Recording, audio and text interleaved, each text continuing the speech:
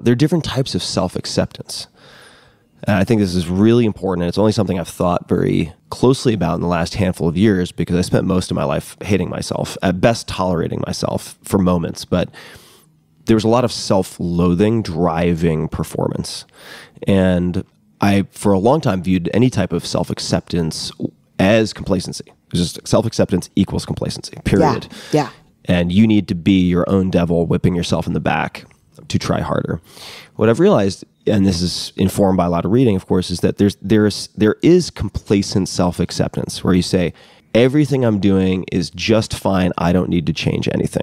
And I shouldn't change anything. Okay, I need to stop there for a second. You can edit it, but I'm a pauser. I have to think. There is such thing as what?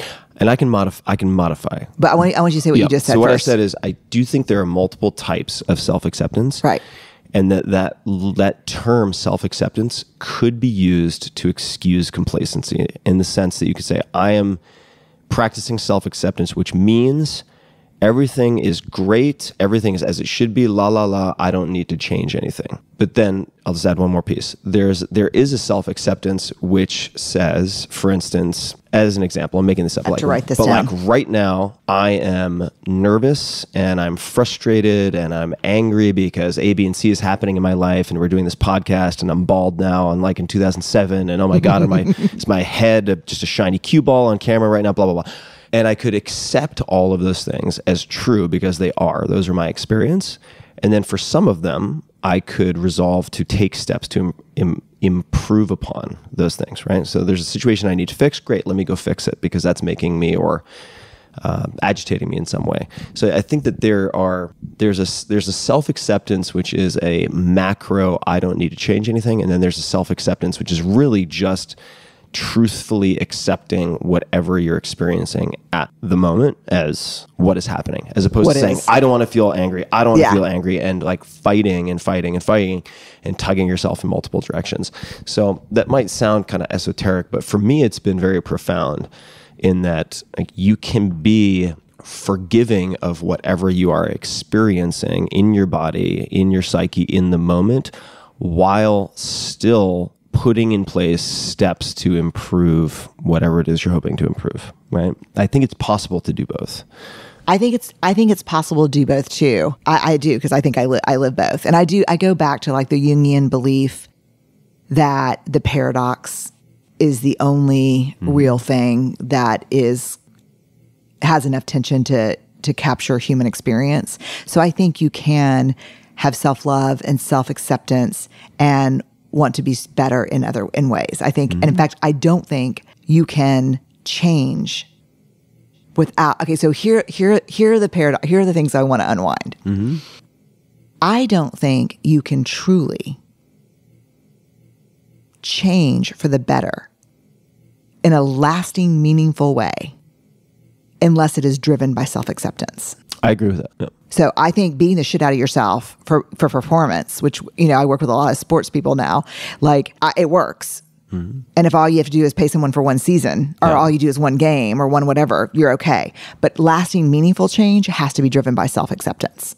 Yeah. The other thing that is just so shocking to me about complacency and self-acceptance is, as I think back, and I would really have to go into the data, but just sitting here, I don't think I have ever come across a single person not a single person that I can think of who was complacent, driven by self-acceptance.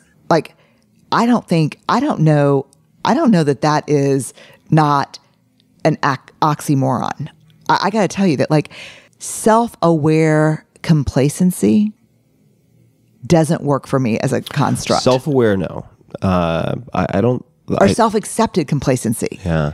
I don't know that I believe that. Yeah, I mean, I'll push a little bit. I knew you were going to, because by the look on your face. Yeah, I would say. I hope you caught that in the camera. And I think that I'm struggling for the right terminology, but I think we all know people who are alcoholics, have various issues, totally, and they are in denial of having problems. Yes.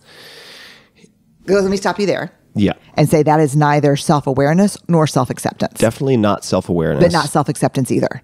Well, and maybe there's a better word, but I would just say that there are people who are delusional to the extent that they either believe they don't have a problem that they have, or they have a problem and refuse to accept it as a problem. I think For sure. Right. So we can go a lot of directions with this, but I would say that I think we can agree there are complacent people. Right? There are complacent people. And among those complacent people, I think there are those who hate themselves. There are those who sort of love themselves and are narcissistic. And I know a number of these.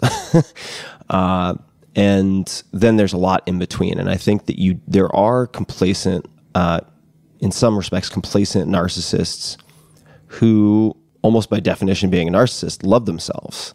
So is that self-acceptance? Maybe yes, maybe no. I would say that it is, but it's a disabling self-acceptance, whereas to your point about lasting behavioral change, I think that at least psychologically, if you are divorcing parts of yourself, if you hate parts of yourself, aspects of yourself that have been informed by your history, that, and I'm borrowing this phrase from somewhere else, but like what you resist persists, for sure. Right? And that you are going to carry that unproductive and in some ways self-defeating tension within you, even if someone is forcing you to change your behavior or incentivizing you to change your external behavior, right? And so even if technically you're changing a behavior, if you carry self-loathing, even partial self-loathing with you, hating an aspect of yourself or a certain emotion within yourself, I view that as a loss. Agree. Yeah.